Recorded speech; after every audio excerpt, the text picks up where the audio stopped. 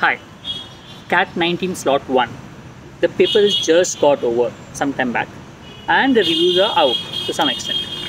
Now, don't take all the reviews of face value because every student has his own perception with regards to the paper pattern, the way it is. So, the general review with regards to pattern of the paper is verbal was a little trickier. DLR was okay, easier than the mocks at least. I think it would be comparable to the previous CAT papers. And Quant was on the easier side. Now coming to the verbal part, what have people mentioned about verbal is that it is tricky.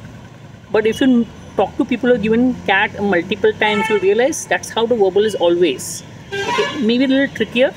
One-off passage could be a little tough to read, but overall it's okay, solvable. It's not like really tough like the old CAT papers. So maybe if you compare maybe to the last year, a little more trickier, be careful. But otherwise, I think you should go with a strategy that you've always followed in the mocks or any other place. Don't get scared. Also, it is not necessary that if the slot 1 was very tricky, the slot 2 has to be tricky or less tricky. Don't go with a little open mind. But one thing is sure, the pattern of the questions has remained the same as what it was in the past CAT papers with odd man out, summaries, parajumbles and RCs. So that is good. So you can follow with your strategy and take a call on your own and not base your thought process based on what you have heard. So if you find a passage difficult to read, take a call whether you should solve it or not and go to the next passage. And as far as DLR is concerned, what has come in the mocks of major classes are a little tougher. So the DLR people are saying is doable. So you could follow the same strategy as you have followed always. Again, slot 2 could have a different difficulty level as compared to slot 1. It's not necessary. Like last year, slot 1 was supposed to be a little easier than the slot 2. Again, it depends on the perception of students of how they are prepared. So go with an open mind. Ideally, I normally tell students, don't try to take a call with regards to the difficult level of the papers.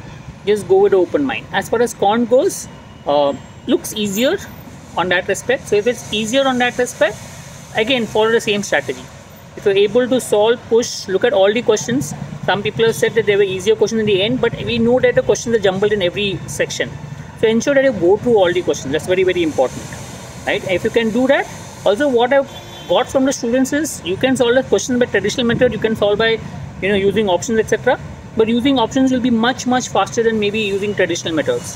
So try doing that. Overall, I would say don't try to judge the paper based on what you've heard from students.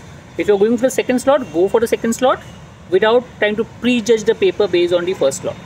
For the first slot students, yes, what the reviews are that verbal a little tricky, DLR was okay, Quant was easier side. Overall, that is what the review of this first slot paper is.